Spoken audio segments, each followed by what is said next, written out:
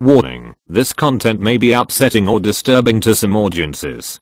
I'm a pedophile who has been arrested. Hey all, basically I would like to do an AMA regarding my mental illness. I'm a pedophile. That being said, I have never harmed a child. The reason that I would like to do this is to present a view of this condition from the position of someone suffering from it, and not from what people are in news headlines. It is hell, and there is no support and no one to reach out to. I am certain that many users on this site suffer similarly, and others who have suffered at the hands of people with this condition, and I would like the opportunity for people to discuss this with a sufferer.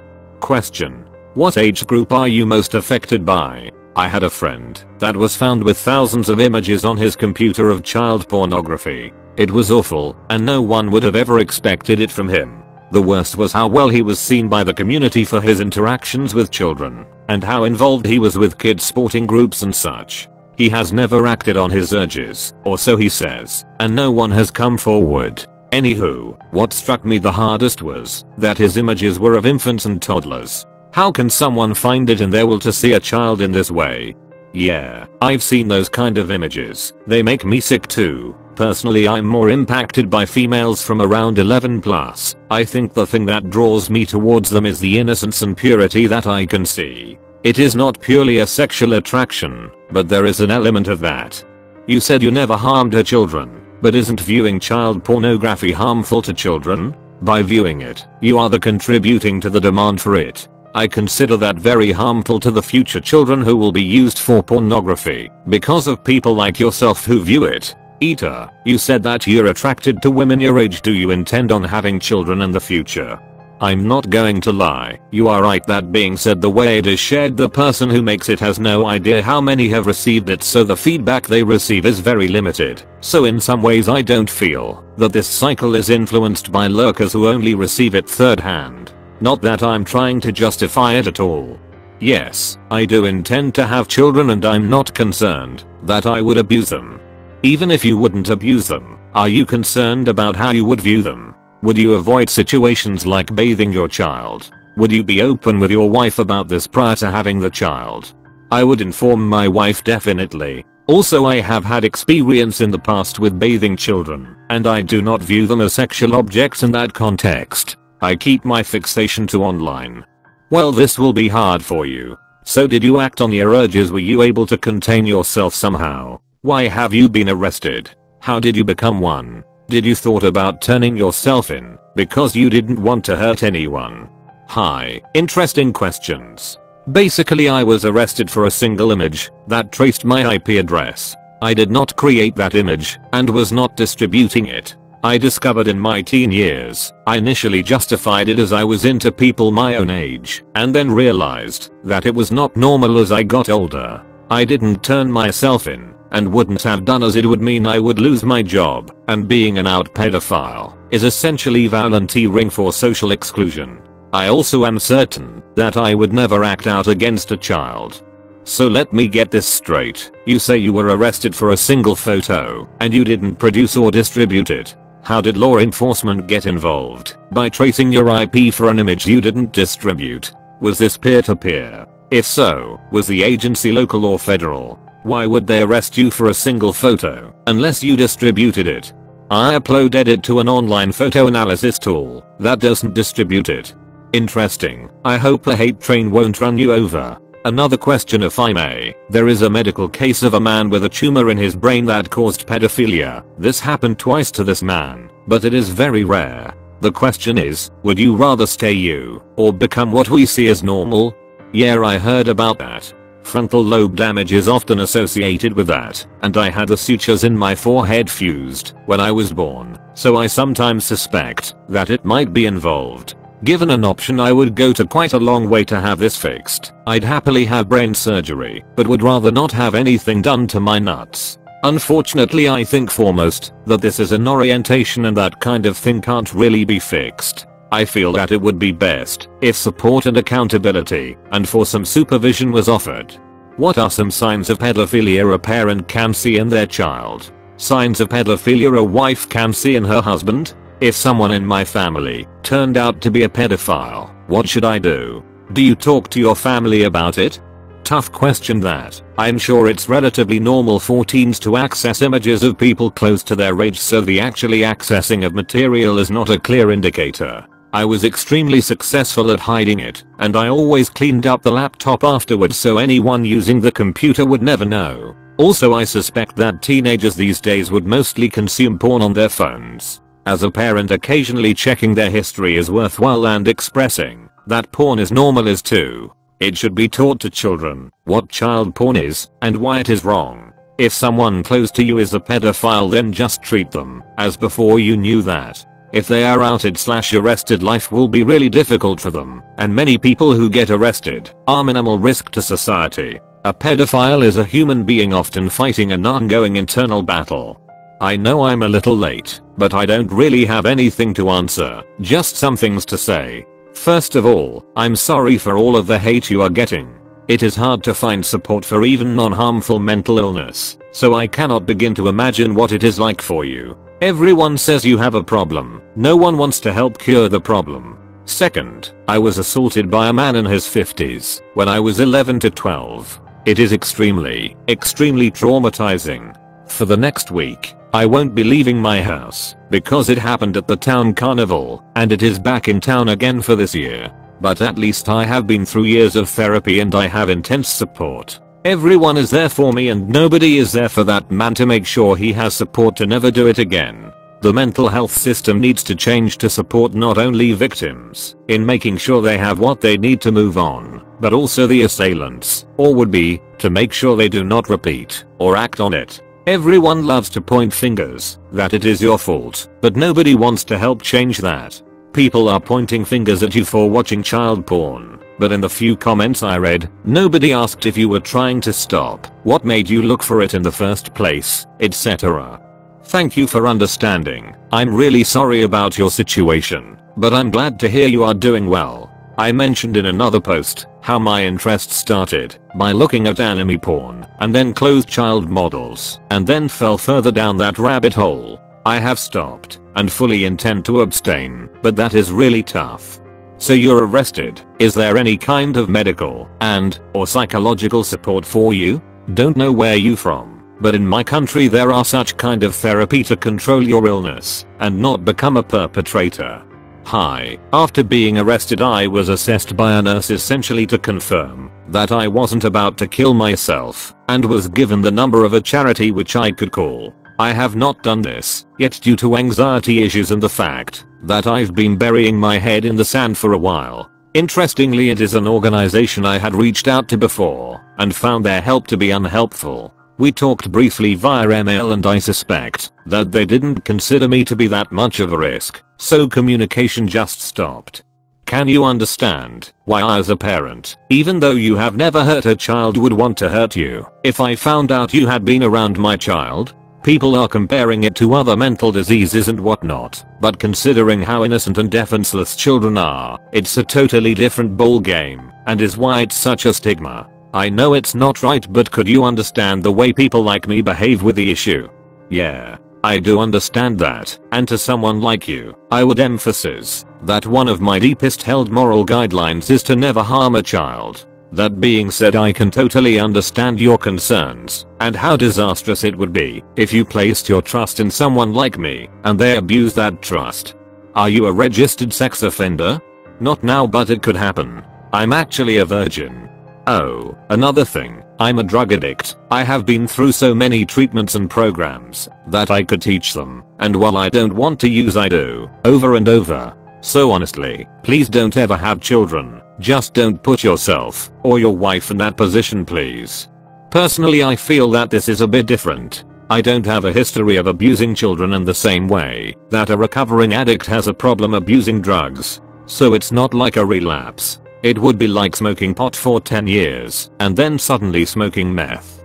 Comparing you viewing child pornography to smoking marijuana has made me angry. You did not smoke marijuana. You view photos and videos of children being abused and masturbate to it. You find 11-year-old girls sexually attractive. You do not get a little buzz. You find children hot, sexually exciting.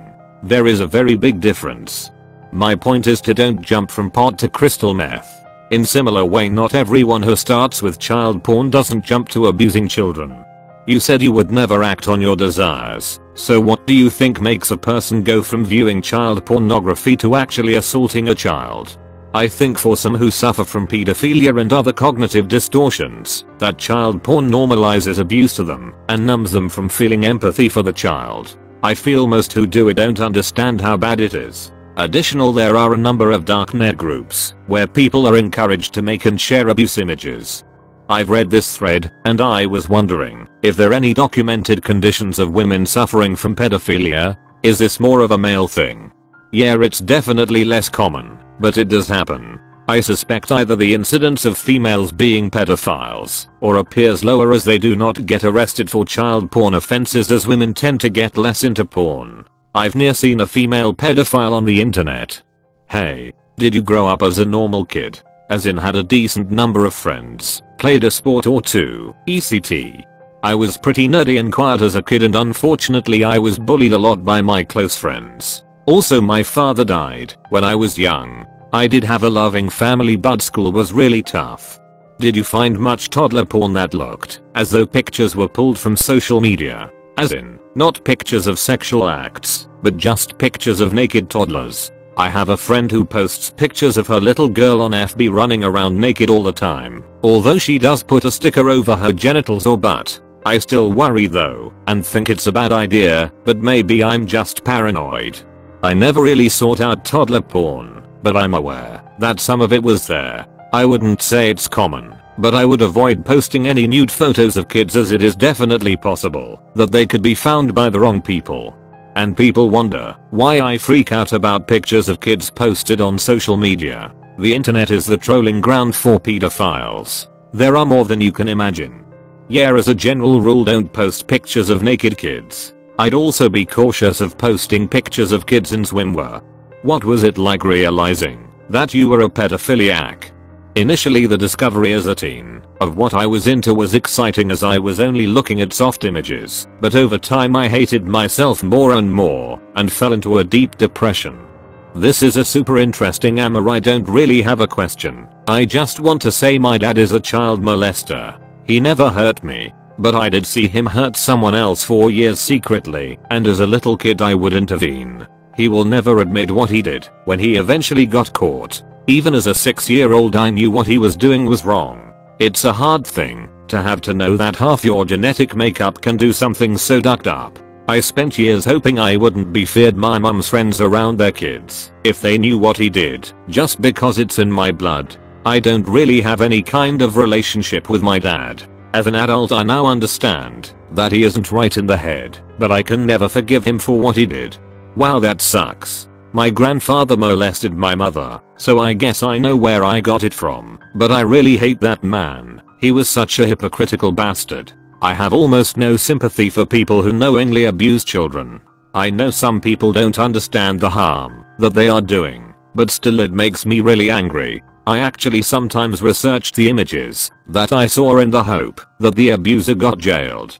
So in the last few years articles started surfacing of pedophiles who acknowledged what they are with an apparent determination to never act on their urges. I totally sympathize with that and admire it. Self-control and self-discipline are pretty rare traits, and sexual urges require lots. But here's the problematic part. A heroin addict can promise you that he will never touch heroin again. He may even mean it. He may even achieve the goal for a while. But there's the phenomena of relapse. One day you'll feel more depressed than usual, or something bad happens to you. Everyone knows that in those moments, people are far more likely to relapse. Wouldn't an abstaining pedophile present the exact same risk of relapse as an addict?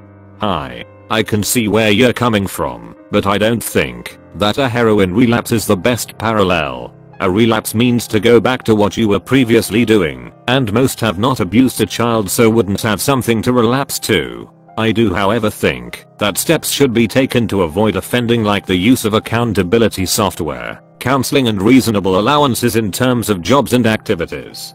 I've lived a life where I was exploited for the creation of child porn. From the time I was 12 I was photographed and videotaped with the fear of death and blackmail until I was 24. You may have personally seen images, audio or video of me masturbating when I was 12. I'm angry and frustrated that you seem okay with seeing it. I don't want any person to look at them. I don't want you to masturbate to a picture of me while thinking of having sex with me. Please don't look at child pornography. It hurts that when I interact with a stranger I wonder if they've seen me. That when video or pictures are taken by friends I worry and grow paranoid. Trauma is insidious. It's like a virus I always have. Don't look at pictures. See a therapist. Until you do those two things I will give you no sympathy. You were arrested for seeing a picture of me or others like me. I don't care. You deserve to be punished for exploiting us or benefiting from our exploitation. I'm truly sorry for what you have been through, and I don't think that there is anything to say to make it better. Looking at that kind of thing is not okay. I acknowledge that, and I have no intention to view them again. I'm really sorry for what happened, and I think that there are ways to stop what happened to you happening to others, and I believe that allowing people to anonymously be treated would help both victims and perpetrators who both have their lives ruined. I've been dealing with depression since I was 16, so I have suffered 2 more so than most courts could administer. Did you serve time? Was jail as bad as it's portrayed for pedos? I haven't faced trial yet, and if I do, jail time is unlikely in this country for a first-time non-abusive offender. If I were to face jail, I'd just make up a false story, as I don't believe details are given out to prisoners, and in this country prisons are fairly well run. Is pedophilia currently only viewed as a criminal offense in your country, or is it also recognized as a mental health issue? And if so, are there treatment plans or medications for people such as yourself? I think the act of viewing child porn is what generally gets people arrested. I don't think you can criminalize a feeling, but the inevitable actions are criminal. Have you ever been attracted to someone of age? Like 18 plus? Yep. I'm kinda dating someone in their 20s now. Do you think that pedophiles such as yourself would willingly come into the open and be receptive to mental treatment like a drug user if the government created programs for you to help you? Or do you think, even if such programs were available, you'd still want to shield yourself from societal judgment? Yeah, I feel that coming out is not something that many people would be willing to do. That being said, the option of anonymous support would greatly benefit both them and society. This is obviously massively divisive. On the one hand, I feel like people who are attracted to children are sick in the head. People who actually act on their urges and abuse children. I think they need to be killed, basically. But, here you are. I have to recognize that voluntarily doing an AMA as an open pedophile is incredibly brave. You are basically asking the world to shit on you. That takes courage. I should preface this by saying I'm disturbed the very slow, but somewhat consistent, narrative in the media of normalizing pedophilia. That said, years ago I tried to explain to my friends that in the future I could see society and the media viewing pedophiles similarly to how gay people are viewed, with the exception that society would not accept the abuse of children in any form, though it would accept that your desires are what they are and cannot be helped any more than a gay person can be made straight. This is not something I support, I should add. I will be upfront and say that, even if you cannot help what you're attracted to, and I believe you can't, I wish there were a cure for your condition. And judging by your comments, I think you do too. My question is, do you think the normalization of pedophilia as I described above is possible in the coming century or so? And how would you feel about it? Also, if there was a pill you could take to stop feeling these urges and attractions, would you take it? Yeah, I'd definitely take any cure that was offered, but I also suspect that there could not be a cure. I think that a normalization would be beneficial, but obviously I think that adult-child relationships are detestable, and sadly most of the advocates that people like me have are sick bastards who want their fantasies to be legalized. Thank you for posting. I have a few questions. First off, have you ever been diagnosed with any other mental illnesses? Before you were arrested, did you ever talk to a counselor about your feelings? If you didn't, were you just too afraid of the backlash? If you did, what was the response? Hi, I have been diagnosed with dyspraxia, which I feel is somewhat unrelated, and depression, which was partly caused by my condition. I have had counseling for depression, but I manipulated the conversation so that this wouldn't come up because I feared being labeled and arrested, as I had enough evidence on my laptop to get me arrested, so I just kept it to myself. I have contacted the only suitable charity in the country, but they seem to only be properly interested when a child was at risk, as the sum total of our conversation was a few emails with me describing my situation at length and a volunteer who sounded out of his depth replying without giving any helpful advice. The conversation then dried up. Would you ever consider surgical castration? No, I want kids of my own, and feel that is somewhat radical of a solution, as I believe I can be a sexually functional member of society.